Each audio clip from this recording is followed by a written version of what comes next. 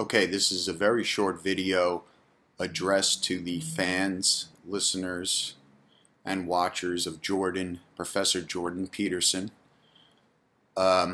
Serious question.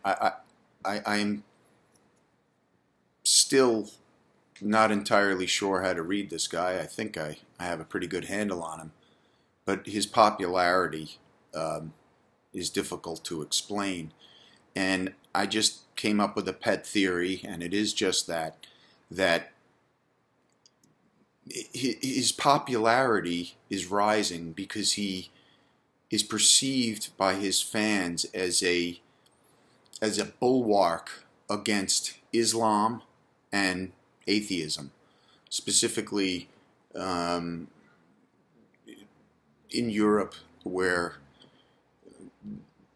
they're atheistic to the core now, and you have a vacuum, some could say, a theological vacuum that is being filled by Islam, and that concerns cultural Christians in the West, specifically Canada and America, the young, who are perhaps somewhat animated by Christian ideas and certainly have been exposed to them in their lives, considering where they live, where I live.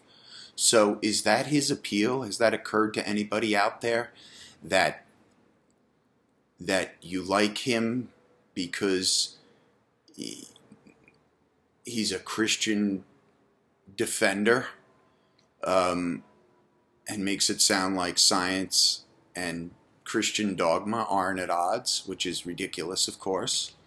But is that what you're worried about? That the rise of atheism and Islam, the way to combat it is with your own hybrid theology, and you think that this is the best route? That's my question. I would love to hear from Jordan Peterson fans. Thank you very much. This is Sam's Bulldog out.